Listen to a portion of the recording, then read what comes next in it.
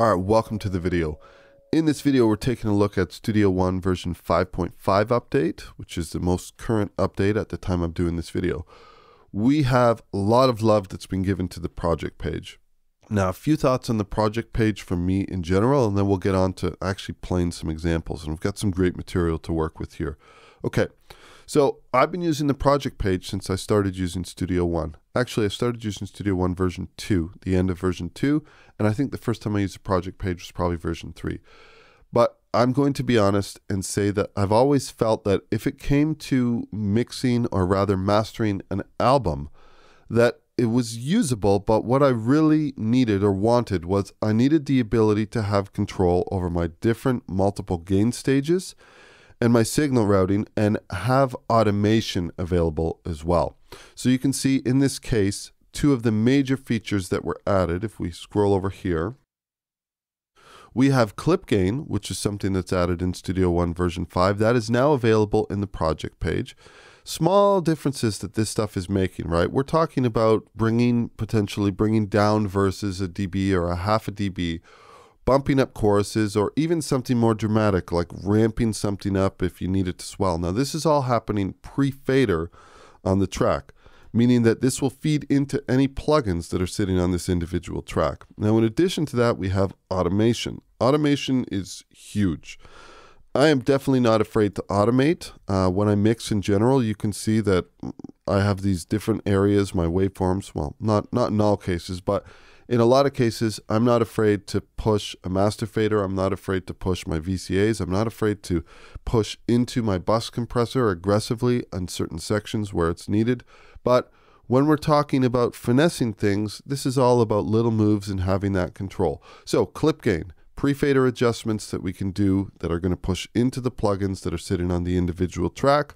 Of course, we've always had event gain. Take a look at these over here. I'm pretty sure they're all probably somewhere around 0. I tend to be pretty consistent with my levels when I mix, so I don't think there's any adjustments here on any of the event gain. But let's see, it does look like, yeah, we have some fader adjustments that I've made in these cases over here on certain tracks. Okay, last but not least, we have the listen bus. Listen bus is an amazing feature. I never thought I would have really used it until I started running room correction software. Then it became a huge part of my workflow. As you can see, this is a project that was created in a previous version of version 5. So my room correction was happening in the post insert slot. Now, the thing that was a pain in the butt with this is that any change that I made, for example, if I adjusted the gain or something like that, this would automatically trigger a loudness flag for me to update my loudness on every single one of these tracks. I don't think this is the case any longer. So let us remove this. And now we have the listen bus in a separate tab over here. And as you can see, I have the newly updated version of SonarWorks. Right now, I have a profile loaded for these, which is basically only doing correction from 1K down. But also I have a bypass because I actually almost prefer these completely flat. So that's a shout out to Olo S4X. Created an awesome set of headphones, and these are my reference headphones for mixing and mastering, in addition to these ones over here, which are my closebacks. And the closebacks I use fully calibrated all the time, but they do have a deadly accurate mid-range if I need it. So with all that being said, let's take a look at some of this stuff in practice. One thing I do want to mention though is if we go to the master and the listen bus, notice that we have the ability to basically choose the output for each one of these. I'm using my main outs, and then I'm using line out 1 and 2 on this quantum for my listen bus. Now, one thing you might want to be interested in doing is let's open up the preferences and let's go to the project setup. This is probably what your project page is going to look like in general. I think you're going to have inputs and outputs. You may have the listen bus. What I recommend doing is a good thing is if you have an I/O setup that you use for your song, especially if you have lots of analog gear set up, go to a song, could be an empty song, export an I/O setup and give it some name that says for project page or something. So once we export our I/O setup, I'm going to now import this, and you can see, where is it over here? I've created one of these specifically, Quantum System project page I have this set up over here. As you can see, November 26th. This has been in beta for a while. So let's open this up. And now we are basically resetting our I/O. And I'm going to click apply.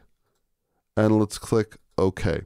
Now, at this point, we could actually, let's go back to project page. At this point, we could actually make this the default I/O setup for the project page if we wanted to, so that every new project would be set up like that. So if I now make this the default, then that's how it would be set up. I'm just going to click OK for now. So now in our master, main outs, left and right, and in our listen bus, this cleared out my plugin, but that's okay. In our listen bus, this is already set up the way that it needs to be. Okay, brilliant. Now I'm going to pull up, just in case I need it, I'm going to go to my browser and let's drag in this preset into, actually it doesn't matter for me, I could put it in the inserts or the post. Okay, so this is now set up. I'm just going to pull this back a little bit in terms of my level. Now, this is set up to use if I need to, if I'm going to be monitoring through that. Right now, I'm just listening to the main outs in terms of recording this video. Okay. So that's the first thing. We have this set up and now everything is working as expected. We have our Pro L3 and then we have our Sonar works, but only on the listen bus, and anything that we change in terms of these adjustments here, they won't affect anything that we have in terms of our gain staging. Okay, now the material that we're going to be working with here, this is by Fat Hat, which for anybody who follows Presonus is Rick Nakvi and John Bastianelli's band. Phenomenal set of musicians from Baton Rouge area. I had the pleasure of mixing this album for them last year. Still waiting on one last song to finish this, and then this is going to be released. Some of these tracks maybe you're familiar with, some of them maybe not. So we'll have a look at some of these adjustments that I've made here, and we'll talk about why.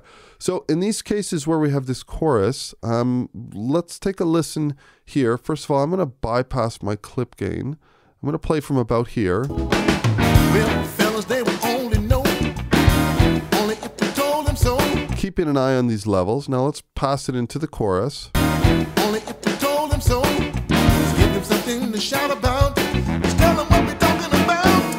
That funk, it'll start you. Now this has decent punch already, but I just want to kind of exaggerate this. So all I'm really doing in these cases is, as you can see, I think I'm doing probably about, yeah, not much, just like 0.7 down, which makes the chorus punch out a bit. Only if we told them so. Let's give them something to shout about. Let's tell them what we're talking about.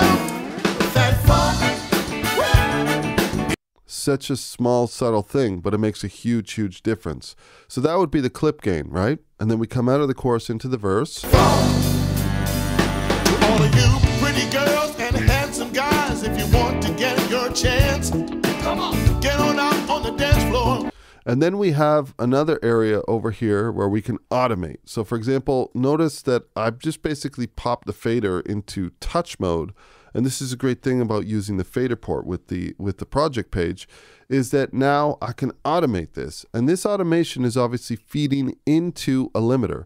Now, this track has got a lot of peaks and I wanted to give it as much loudness as possible. So a little bit of standard clip, and we have our limiter. And if we listen to the two of these together, We got the valid grooving, that funk.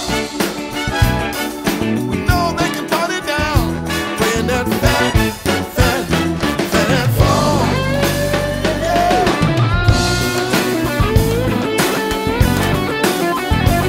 just slowly climbing up. Very, very slow, subtle movements. Maybe we're going to go 1 dB.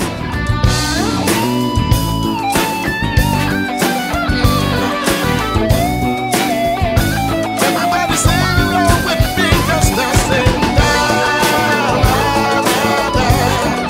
Sing with me, sing da, da, da, da, da. Sing da, da, da, da. One more time, sing da, da, da, da. Now we're coming down. Sounds really, really funky. Talk about the fat funk. Okay, so maybe I even pushed that a little bit too far, but you get the idea. We have control over how hard we hit the different processors in terms of feeding into our main limiter that's sitting on our main outs. And in addition to that, I could even automate this standard clip plugin if I needed to, or if I felt that that's something that needed to be adjusted. Now, for other basic things, I would basically just be going through here and I'm going to work the same way I always have. But clip gain is going to be a huge part of getting things to sit dynamically, right?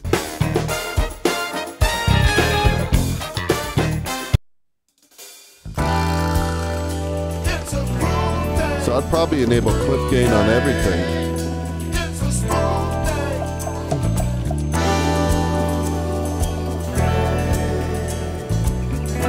And then I'm just going to go through each one of these. Think that only yesterday I was cheerful, bright and gay, looking forward to, but who wouldn't do?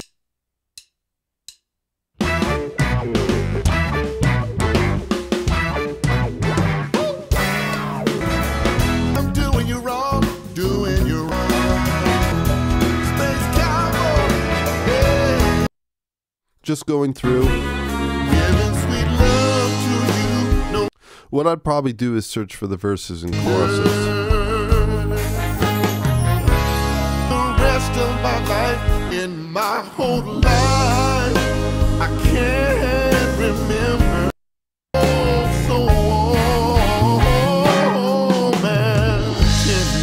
So, I mean, I'd really have to make a decision, and this isn't something that I would do over a video. It's all about understanding where your gain stages are and also monitoring how hard.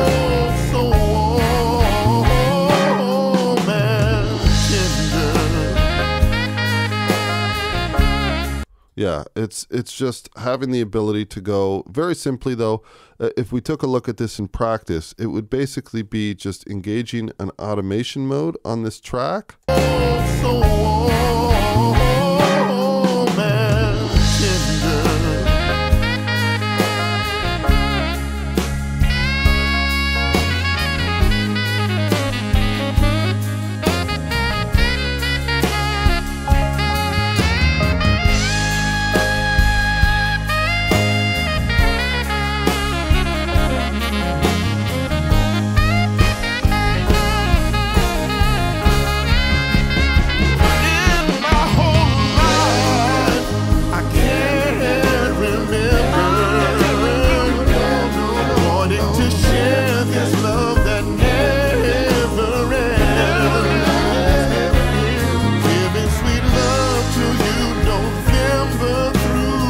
So, just a very simple process of just going through each one of these tracks. Does it move? Does it move?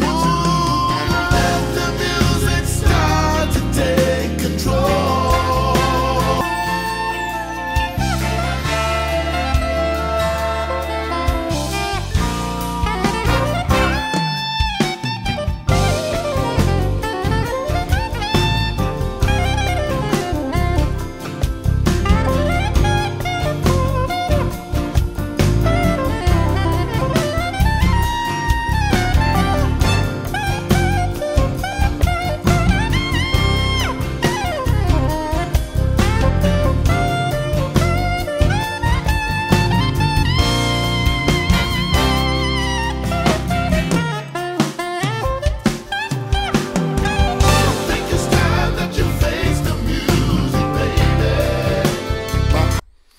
So, it's just a killer workflow. I mean, this is pretty much, if I'm being honest, this is what I always kind of wanted. I always wanted to have the ability to go into these different sections and say, all right, well, this could use some clip gain. I want to bring this up. I want to bring this a little bit down.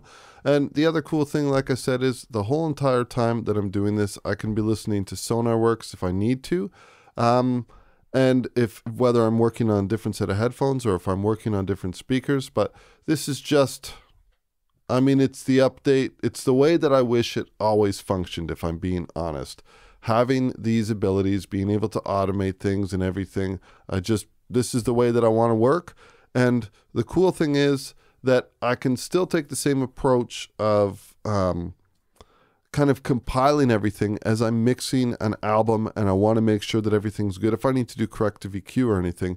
But then the digital release options, we also have some new things in terms of being able to export everything together at the same time. So this is something I used to have to do in different passes. I would do a pass where they would want a wave, and then I would do a pass of MP3s, and then I would do a pass of MP4s. We do have some loudness adjustment. I'll be honest with you, I haven't messed around with this. If I'm ever delivering something and I'm going to be delivering masters or pseudo masters, I'm going to be controlling all of that from the mixing stage right down to the final delivery. But like I say, honestly, even if it was just the clip gain alone and the automation, just such a massive difference to be able to pop into an automation mode.